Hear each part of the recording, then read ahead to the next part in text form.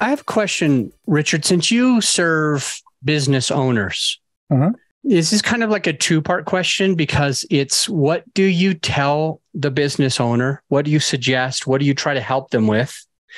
And are you like following the same advice type of thing? So the question being, are you working 40, 50, 60 hours a week? Are you working 100, 120? Are you working 5 or 10? And what do you share with your client on should they be working their ass off? Should they just be busting, burning the candle from both ends? Should they try not to work at all and just be on vacation all the time? Where are you in your idea and thoughts of where should we strive to be? Okay. So obviously, every business is different, okay? And also time in business, right? If you're in startup mode, you're going to be working. There's no 20-hour weeks, okay? You're going to be working your 40s or 60s, whatever. You hear it all. Now, I'm not a fan of the hustle and grind culture. I think that's just a lie. It's just a marketing tool for people. Because what it does, you can make if you're not making $1 trillion a year, you're lazy. That's what that says. It's like you constantly got to be just harder all the time. I'm like, it's not sustainable. Okay.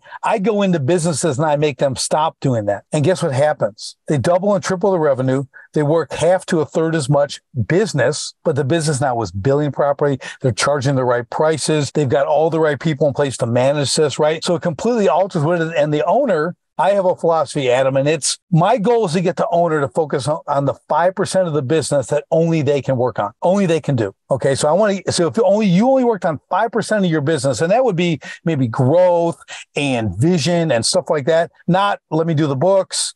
Let me sweep the floors. Let me run the management. Let me just go out and check the job sites or whatever it is, right? I don't want that. I have to remove them from that. But in order to do that, what we do in the business, we have to systemize. We have to create systems and processes that people can work in, right? People come and go, systems stay. So we perfect a system that we can put people into easily and they can get up to speed and they can operate without micromanagement, right? They understand exactly where they're going in the business. They understand their expectations, their boundaries, where they're going, what's expected of them, level through level through level. So we build all that out for them.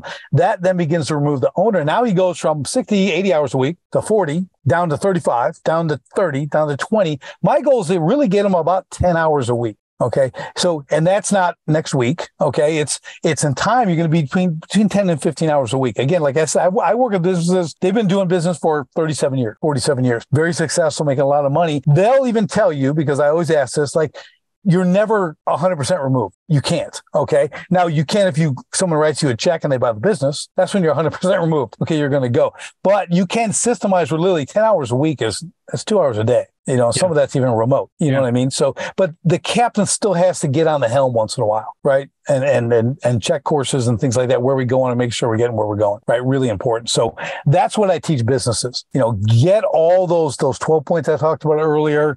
Again, the performance is cash flow, right? Performance is making money. Most business owners, most entrepreneurs can make money. That's really not their issue. Their issue is systemization, strategy, meaning long-term planning. What are we really doing? And then scalability. How do you truly scale? We've all seen the businesses that have grown, then all of a sudden they're gone because they outpaced themselves. They weren't ready for a massive scale. They could have done a second or third location, but they went for 25 and now they're done.